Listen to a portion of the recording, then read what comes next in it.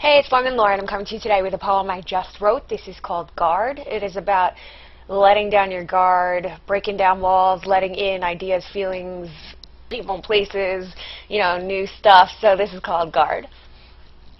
I'd been caught off my guard and so hard I had fallen from walking and running, and I found myself crawling. My engine was stalling, recalling that space when the mirror replied with a lie in its place. Caught up in the chase, needed time to regroup. I collected myself and I stepped off that stoop.